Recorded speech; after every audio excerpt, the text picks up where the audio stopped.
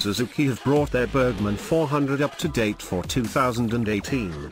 They have improved performance, reduced the overall weight by 7 kilograms, and it has a slimmer and sportier look. It's nimbler around town, and the revamped 400cc single-cylinder engine is now Euro 4 compliant and has improved low to mid-range torque.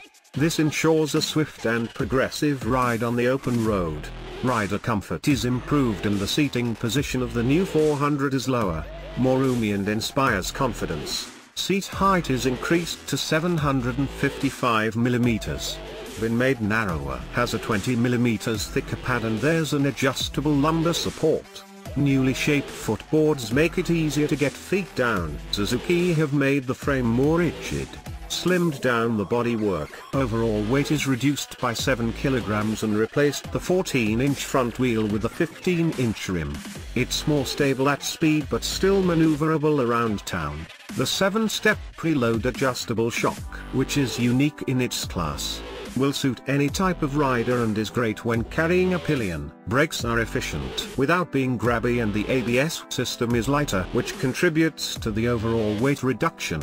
Like other maxi scooters, it has a parking brake located on the dash,